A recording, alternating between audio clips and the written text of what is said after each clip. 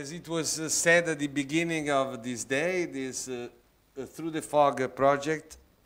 So this is the simple website that we have for this project. So as it was said at the beginning, this is one of these PRA basic research project funded by our university.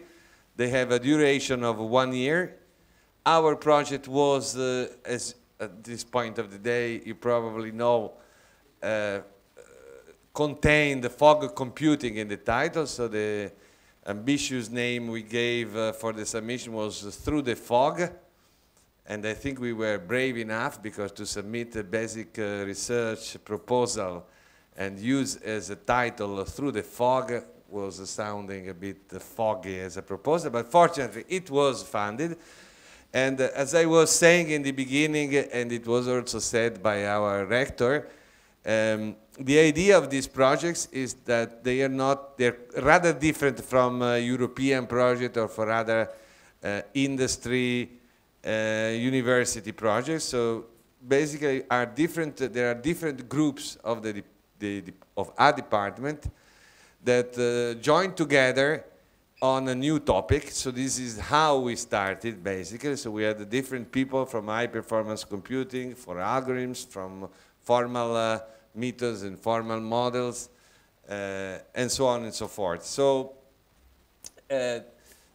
I'm saying this because the amount of funding for us, I mean, we were all positively impressed that our university decided to fund basic research. But this is, of course, incomparable with a European project, as I mean, the kind of possibility of funding personnel and all the rest.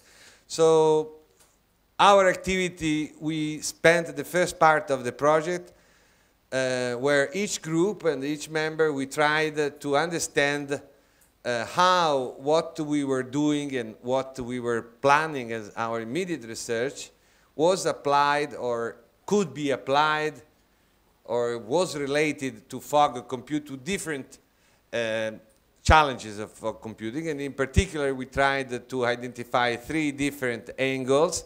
So one was, let's say, from the top, how can we deploy application on top of a fog infrastructures?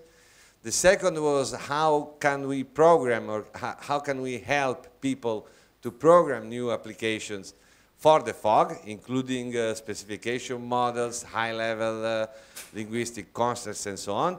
And the third, as you can imagine, is what kind of techniques can we develop for supporting the fog computing paradigm. Of course, all these 3 top angles are very general views.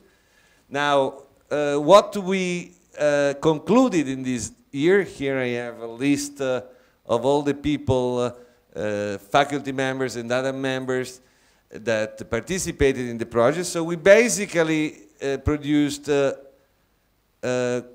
around 50 publications from the different groups. That some of them were specifically on the fog. Most of them were on issues or foundational aspects which can relate or can be applied in the fog. We organized 2 workshops. This is the second workshop. We had another workshop at the beginning of the project. And we also had some concrete prototypes that emerged from this research. And the 2 of them are listed here. So the names are FogTorch Pi and IOX, although IOX is probably overloaded by competitor Cisco. Cisco, I mean, use this name later, but it's Cisco still, so okay, bad luck.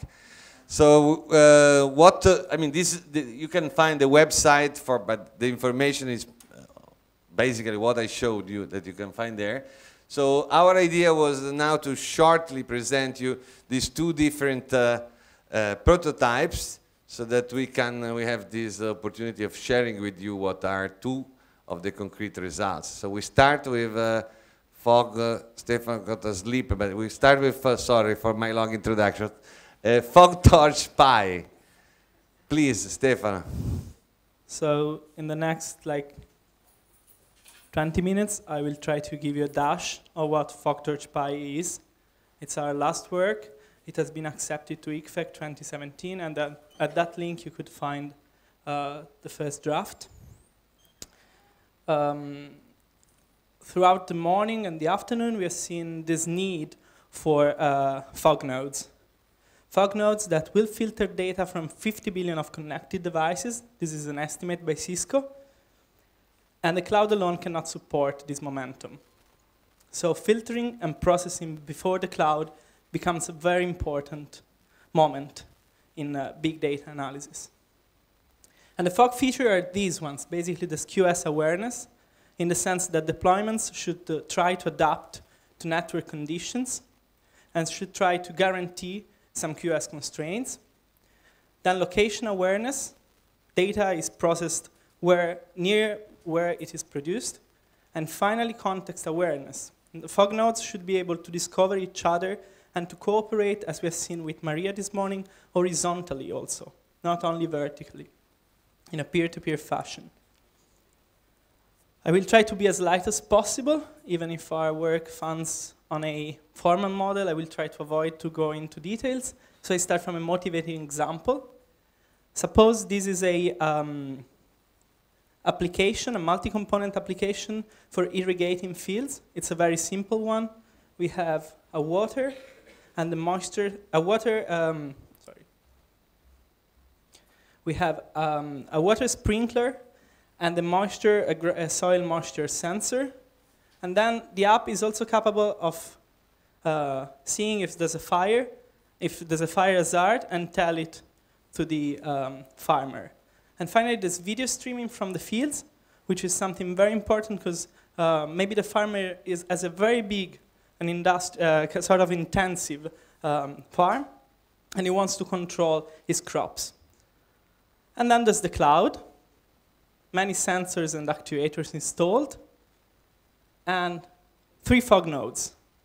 Okay, each of these 2, the farmer bought them. The IT experts at the farm told him he should buy them and install one in the fields and the other one in the storage room. And then there's a consortium node, which is shared among different farms in the area and which can be used by all of them. But of course, this is at a greater expense. They should pay for the consortium node. And all of these have a connection. Of course, let's say the consortium node has a very good connection. It's a VDSL.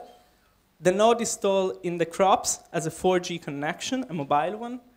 And the last node, the one in the storage facility of the farm, it has a satellite connection. And with the due respect for telecom operators, connections are not fixed. QoS vary over time.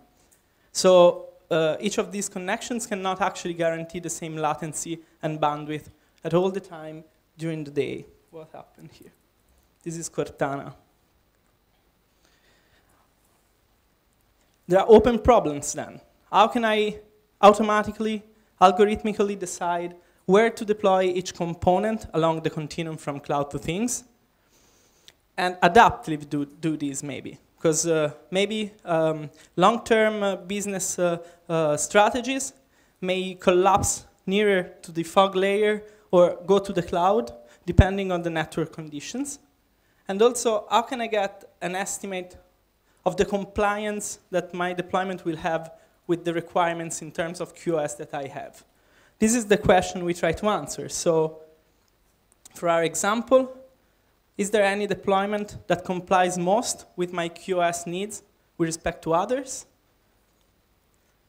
Is it possible to reduce resource consumption, for example, on the shared fog node for which I have to pay?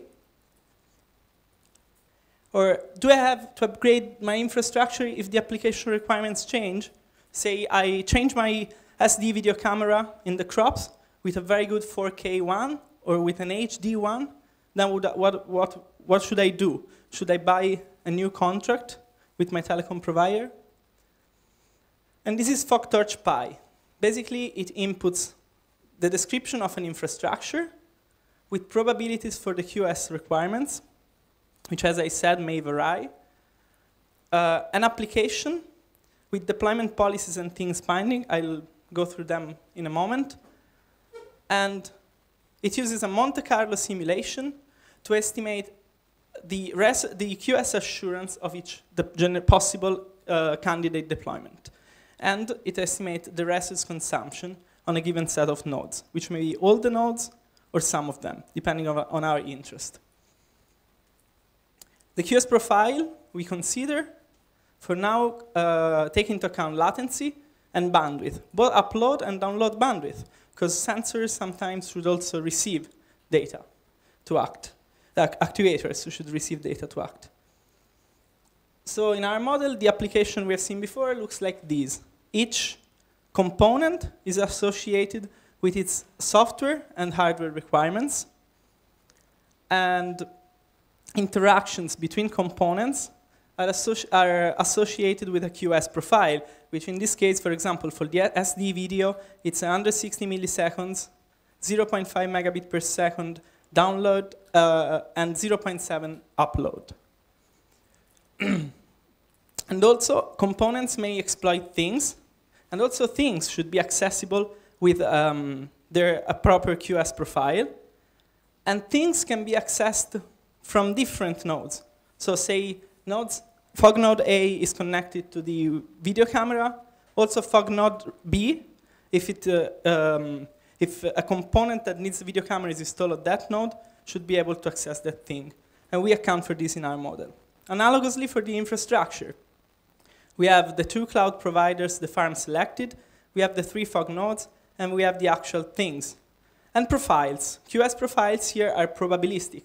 98% of the cases, our satellite 7 megabit connection gets connected to the internet with this profile, but there is a 2% of the case where we cannot connect, where we have disruption. These are actual data taken from the National Agency for Telecommunications. Whereas for fog nodes, which sometimes can feature limited amount of hardware resources, we consider the hardware. For the cloud, we did this big assumption that hardware can be considered unbounded, which is true if we consider that we can always pay more and get more virtual instances. Deployment policies. A startup sponsored by a specific cloud provider may want to exploit the cloud of its sponsor. Or an automated industrial plant may want the secret recipe of its control loops to be installed on the on-premise node and not to go on the cloud. And finally, an invoked third-party service cannot be moved from where it is deployed. We account for this, and we allow the specification of whitelist or nodes allowed for deployment. And finally, there's the thing binding, which is the last ingredient. If I want to exploit my sprinkler, I don't want it to be my neighbor's one.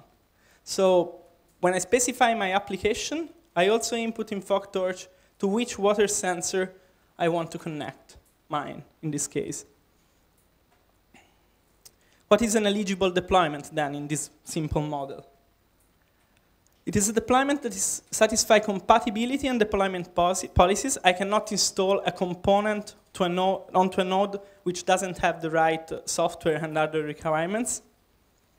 Does not exceed the hardware capacity at each fog node, in the sense that if I map more than one component onto the same node, I don't want it to get overloaded. If I have 4 giga RAM and my components both need 4 giga, I cannot deploy both of them there. Satisfy the things request that we have seen with the proper QoS, and does not exceed the available links bandwidth. Because as for the hardware capacity of fog nodes, links bandwidth is limited. I cannot map a 20 mega requirements on a 7 megabit per second link. We use a backtracking strategy to explore the whole search space, which unfortunately, as Valeria said before, these kind of problems are all NP hard. So it's exponential. Complexity of our backtracking algorithm is exponential. We try all the possibilities. And we prove this by reduction from the subgraph isomorphism problem. But the Monte Carlo simulator turned out to be quite fast on this small instance. So we repeat a sufficiently large number of times the experiment. It was 100,000 in this case. And we sample, at each time we sample a QS profile for each link. So we simulate variations over time, and then we run the backtracking algorithm over the obtained infrastructure. And what we get is the answer to the question we had at the beginning. FogTorch outputs deployments this way. For each component, it tells us where it should go. And we name deployment by delta. So this was the first question. Which are the eligible deployments that comply most with the required QS? Here we leave the trade-off to the IT experts, because we cannot say that, suppose it's very important, there's a high risk of fire hazard. At that farm, we want 100% QS compliance, and we maybe are also okay if we consume more fog resources. But if we are fine with a 98% QS assurance, then we may want to exploit one of these 4 deployments, simply because we consume less resources in the fog layer. Second question that we had, is it possible to reduce resource consumption of some fog nodes or avoid to exploit them? We enforce this by business constraint. In this case, we say we don't want to use the consortium node. And yes, we can, and we can actually achieve the same QS assurance as before. And the third question was, do I have to upgrade my infrastructure if the application requirements change? In this case, we actually try to deploy HD video streaming, which changes the requirements we had before for the video camera. And from here, we see that QS assurance drastically reduces, right? So yes, it would be possible, but we won't get not even 95% of compliance with our requirements. So we should evaluate possible upgrades to our infrastructure. For example, we may want to upgrade our 7 MB connection, satellite connection, with a 14 MB connection, and compare this with another possible upgrade from 3G to 4G of the fog node in the fields. And here we clearly see that the winner among these 2 upgrades is the 14 Mbps upgrade, because it reaches 96% with deployment 21 and 22, whereas here we always say around 90 for what concerns QS assurance. Again, for what concerns fog resource consumption, actually here we have an optimum also for that, because this cluster of deployments is optimal both for what concerns the resource consumption and the QS assurance. But the final decision will be for IT experts at the farm. And this is what FogTorch does in 3 points. It can be used, it's a simulator, so you don't have to buy any stuff and to implement anything. You just run it maybe before your first deployment to understand if it's feasible as well. You simulate and compare different fog scenarios at design time, and you can determine the QoS assurance of deployments. We take into account processing and QoS constraints, and we estimate the QoS assurance by probability distributions, which by now are very simple because we have the data from the public data from the AGCOM, but in future, in fog scenarios, maybe also operators will be available to disclose better data. And our future work will mainly go towards 3 directions. We would like to add new QoS attributes to have a more realistic model of the fog infrastructure, and cost information, pricing. For different stakeholders, how much does it cost to deploy an application? Then we would like to insert multiple and multi-tenant deployments in the tool, and testing on real case studies, also to study if we can better prune the search space with heuristics and avoid the really high complexity that our algorithm features at the moment. Thank you for the attention. I'm available to answer some questions. Nice work. I guess I will contact you offline as in some work we have right now would benefit a lot from these kind of things. So I'm pretty sure that we can find a way to discuss a bit after. My question to you now is, among the possible direction in the future work of your contribution, are you envisioning the possibility of considering in a separate perspective data and the computation? I mean, as you know, a configuration of computation or data are not the same and may impact in a very different way the infrastructure. So do you think that it could make sense to treat even this possibility? Thank you both for the offer to cooperate and for the question. It's a fairly interesting and difficult one, actually, because we tried at the beginning to put some data into account in the model, but then with the first attempts, it would have complicated much more the model. Everything is designed so to ask the less as possible as to the users. Like the infrastructure can be given by providers, by people who have to sell the product, but I don't want to describe too much in detail the application. This was our goal, to keep it simple. But definitely if we would find a way to also consider data, take data into account in the model, without burdening people that have to give us this piece of information, that would make the model far more realistic and make this really interesting, I guess. So thanks for the cue. So I will try to be short, and I'm going to talk about runtime.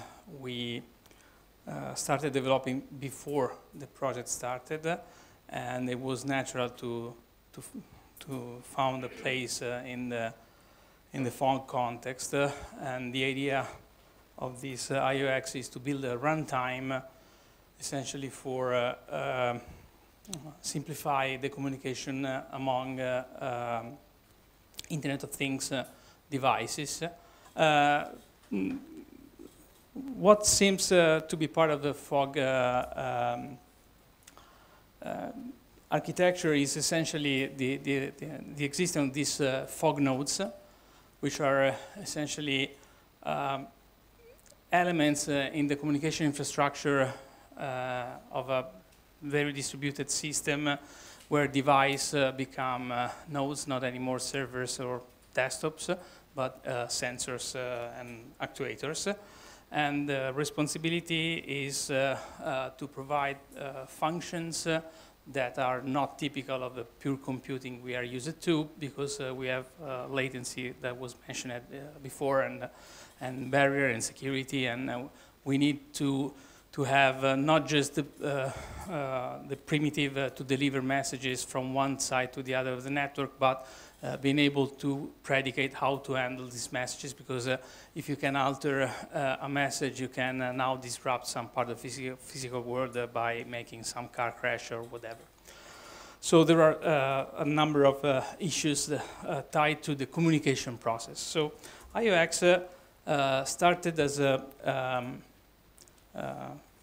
way to provide vendor-agnostic runtime for developing Internet of Things application based on HTTP, REST, and JSON, which are already becoming dominant in the Internet of Things as a way, in the microservice fabric, as a basic standard protocol to have communication. And it's mostly message-based. So JSON is a way to define dynamically objects. And this essentially, if you think, it's a form of, so to speak, level 7 semantic routing.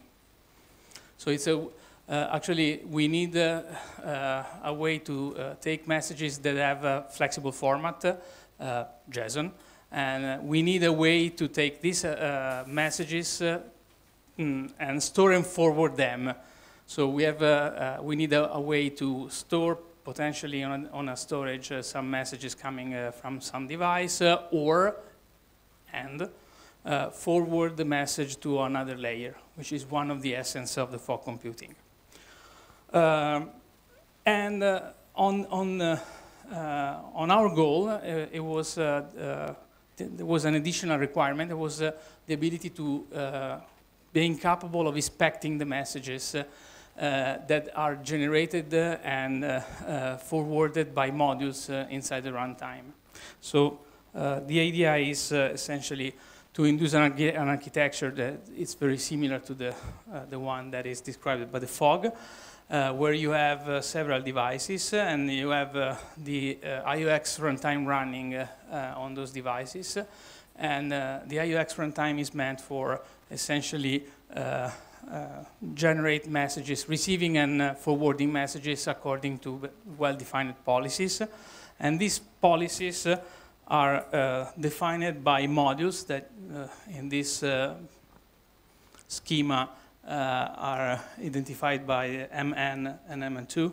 So essentially the runtime provides a number of facilities for developing these modules, but at the same time operates as a sort of local bus inside the device, where the user, as you can see by the user yellow part, it should be capable to hook into the message processing pipeline so that you can have policies that are not modules, so vendor specific, but are user specific, so that you can predicate something like I don't want them, any sensible information leaving my organization, and I want to be sure, even if I install some module from some vendors, that this holds true. So that's the basic idea. We used the .NET as a runtime for implementing the runtime. And we used PhD work based on event-based programming, reactive programming, for building programming abstraction to simplify the definement. I don't want to go into this piece of code, but the basic idea is that you should be able to register endpoint using URLs, essentially, that corresponds to the endpoints that will receive the messages. And then you have the ability to define the control flow of the node using network that is powered, it's a Petrinet, that gets fed by events. And so the state of the network changes as long as the system receives events from the endpoints. We started with a very local demo here in the department for opening a door. So it was really IoT. So the local device recognizes the fingerprint, then sends a message to a switch, and that was part of an interesting part. We used a switch, a data center switch for running the runtime, because now in the open networking world, you have access to the operating system running on the control plane, so you can run the runtime inside the network switch. And the network switch was in charge to decide whether to or not to accept the opening of the door, and then you log and potentially open the door. So that was the first example we set up. Then we moved on, and at the first workshop of this project, there was a talk about a form of distributed programming called aggregate programming, proposed by Viroy and other people. And it's a form of programming where you define an algorithm, not thinking of a single device that should explicitly coordinate with others, but you define the algorithms using specific primitives that allows the information to propagate inside the network, but you write a single source, and you have specific primitives to have some guarantees about the properties of the algorithms. And it was interesting for us because actually HTTP is a service-based protocol, so the limit could have been how to implement broadcast-based communication. And so we simulated to a reasonable level the broadcast communication by having specific node and a few assumptions, and we implemented the field calculus, which is the basis for the aggregate programming on top of the IOX. And that was to validate that it was possible to implement also non-standard HTTP communication on top of the runtime. Probably more interesting, we started a collaboration with a vendor that produces firewall appliances, and we started, actually it's in test phase, the deployment should start shortly, in the World Food Program, which is an organization based in Rome, where actually they have this problem. They have 400 locations worldwide where they have firewalls and they need to aggregate all the information in the logs. But actually the syslog, which is the mechanism they use to generate the logs, are too big in some cases given the satellite connection and bandwidth they have in special countries such as Africa.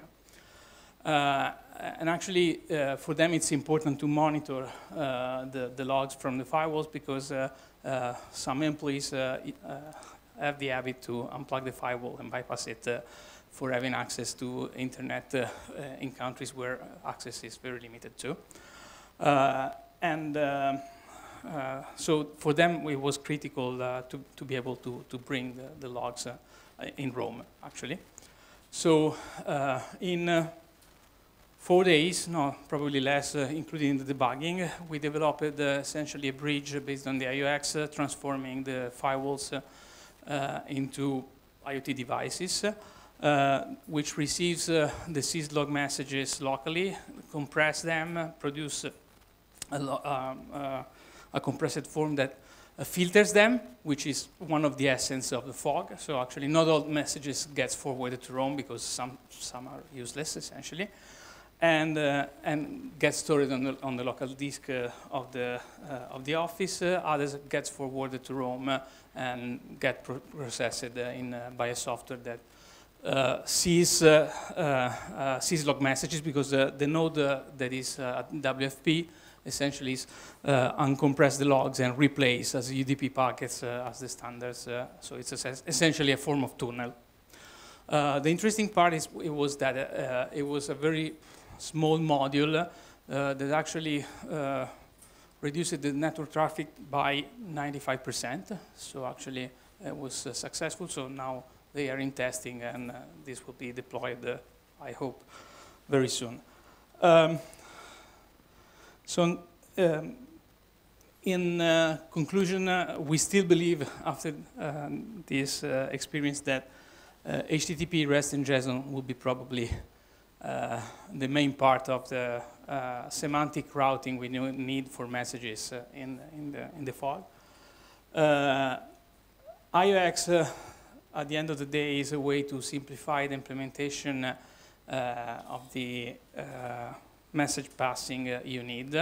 And it's capable of going from a network switch down to an IoT device up to a server. So it's very flexible, it's very small. And actually, we started investigating how to sort of automate the fog node implementation. I mean, so that it's easy to use it as a potential runtime for implementing fog nodes. Repo is available on GitHub, and if you're interested, those are the coordinates. Have you looked at this new protocol for a small device, COEP, as a native, the multicast broadcast way, because it's using UDP in a rapid way? Yes, it's not the only one. There is also the MQTT and a number of additional protocols.